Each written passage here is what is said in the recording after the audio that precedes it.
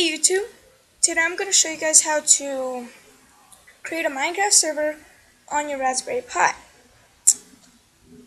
First of all, I'm doing everything remotely because I don't have an external monitor for my Pi, so I'm just going to do everything through remote desktop, PuTTY, and also this other program that I'm going to show you called WinSCP. So I'm going to go into my Pi, I'm going to log in. The default username is Pi and the default password is Raspberry. So now I'm inside my Raspberry Pi. Sorry about the lag, it's because I'm remotely connecting to it. So the first thing you're going to want to do is you can create a new folder and just call it server. Open that up. As you can see, there are no contents in it. I'm going to put contents in it using WinSCP. First of all, what you're going to want to do is you're going to want to go into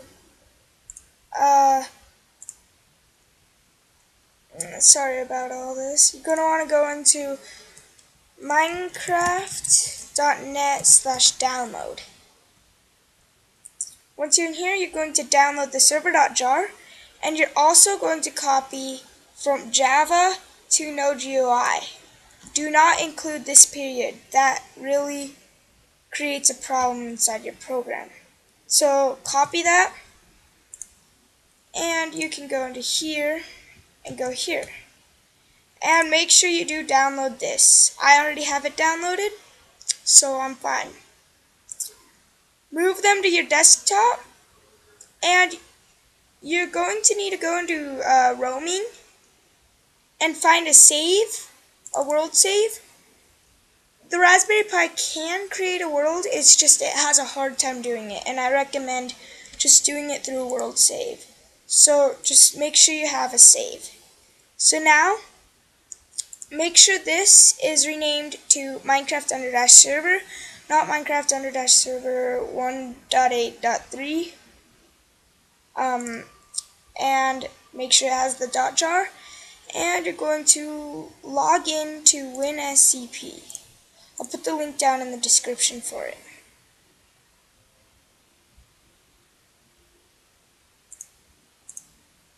So, first of all, we have this folder here. It's on.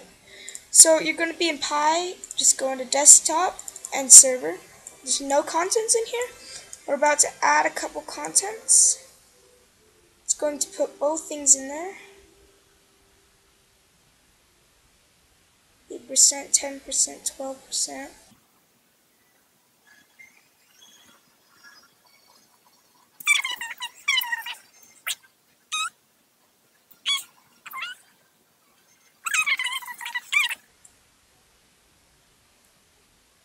Okay, so now we're done. We got world in here, and we also got our .jar. So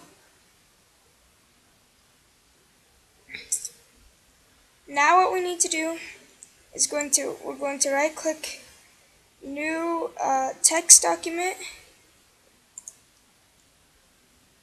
and call it some.sh and move over and call it run.sh.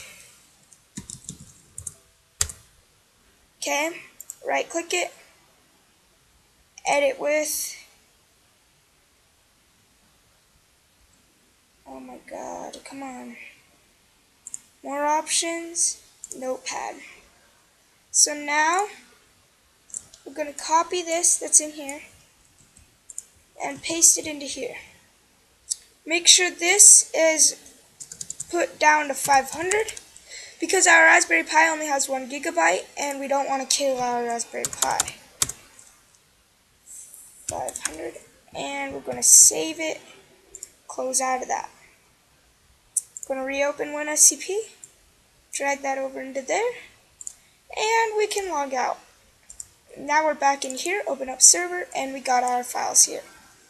Right click, properties, permissions, execute anyone, and click on run. Execute in terminal. Let's wait for this to load up.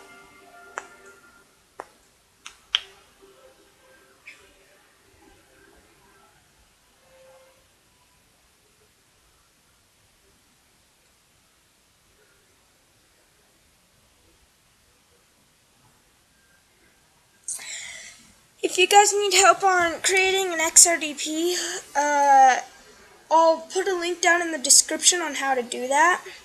It's really pretty simple. You just install something and then you can remote to it. It's pretty simple. So now we need to accept the EULA. We're going to accept it to true and click on close. Now we're going to run it again. Execute in terminal.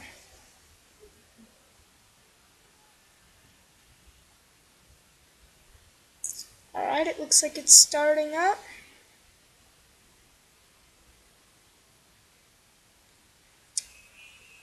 And right now it's preparing the spawn area. Since we already have that world file on there, it's not really going to matter too much. And now we're going to stop it, and we're just going to basically restart it. So once it's stopped, we're going to restart it again. Get rid of any errors and just have a fresh restart, basically.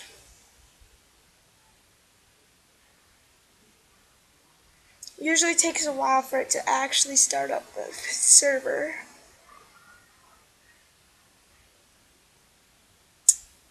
It is pretty cool that you can install a server on your Raspberry Pi though.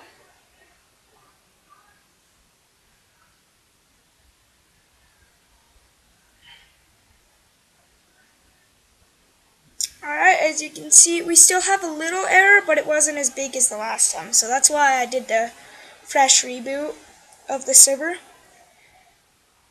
And now we have our server up and started. So we're going to stop this and we're going to mess around with the server.properties file. We're going to go down. Do not worry about the server IP. I actually learned that if you leave that blank, it will automatically find the IP of your Raspberry Pi, and you can connect to it using the Raspberry Pi's IP address. I like to do that a little bit better. It works really well.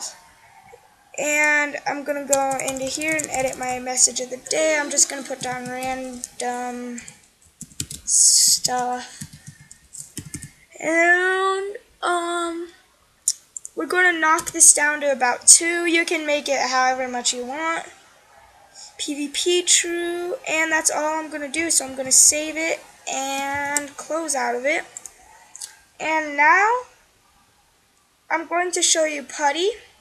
I don't really like running it inside this terminal, inside the graphical view, because text is small and everything. So I'm going to memorize this up here. And we're going to log out. And now we're going to go into, I'm going to open it up through PuTTY inside of OneSH. Open this up. PuTTY. Again, default is username is Pi and the default password is Raspberry. Wait. Okay. There we go. Now we're going to go the root home /pi/desktop. Make sure it's capital. /server/run.sh. Enter. I had the same error last time and I have no idea why. So we'll just run it in the graphical view. I don't like running it in the graphical view, but it looks like you gotta do things that you don't like to do.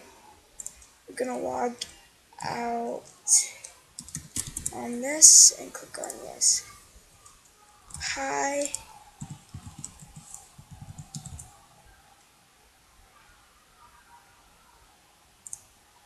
Actually, we're just gonna go on here. Server, run.sh, execute terminal. And let's see. when we have it running up, we'll be able to see what it does. So, and to find the IP of your Raspberry Pi, you just go here. You type in ifconfig. It's a little bit more different than Windows, and your actual IPv4 will show up right here. And mine is 192.168.0.101, and it looks like our server is beginning to start up. And it says starting Minecraft server on star. That's basically this IP address. And it's done. So let's test this out. Let's go into Minecraft and load it up.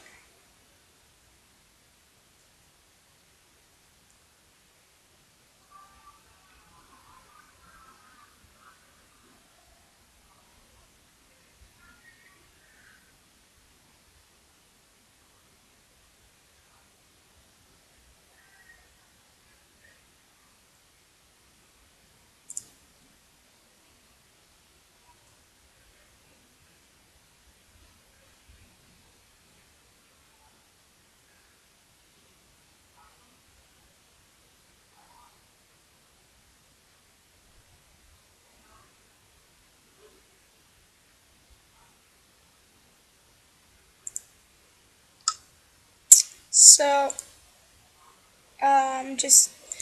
I already have it here. As you can see, my IP is the same. Done. And click on join server. And as you can see, let's see what's happening inside of our terminal. It will soon recognize that I am trying to connect, and there it goes.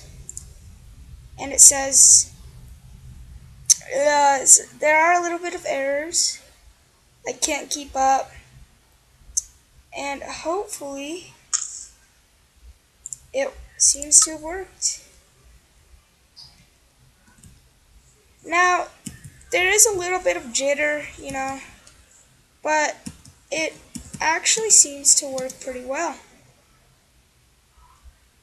There's a little tiny bit laggy, but you can't beat being able to play multiplayer with your friends when they're in a different place. You're gonna have to port forward in order to do that, but it's possible. You can do it, and it's for free. So, and it's on a Raspberry Pi, so it's very cheap. And as you can see, it runs pretty well. And I think, yes, that's my least favorite thing. It's block lag. Doesn't seem to be doing it anymore. Okay, let's see. Yep, so mining things is about the same. It's actually pretty clean. Let's see. Yeah. Generates animals. Oh, it's a little bunny. Pretty much generates everything. I'm kind of stuck on this little island, but that is pretty decent. So, yep, there you go. That's how you run a Minecraft server on your Raspberry Pi. And I will put the links where you download stuff in the description. And this was on a Raspberry Pi 2. So Java was actually already installed. Or on Raspbian, it's already installed. So you may have to find out a way to install it on a different OS if you want to do it on a different OS for the Raspberry Pi. But you need to make sure Java is installed, and that's pretty much it. I have no idea why my putty thing didn't work, like why I couldn't access the jar file on my putty. That's usually how I start up my servers, because it's just a little bit better just having almost like a terminal over here. But, it usually works. I don't know why it didn't work this time, but, anyways, if you have any questions, post them in the comments, and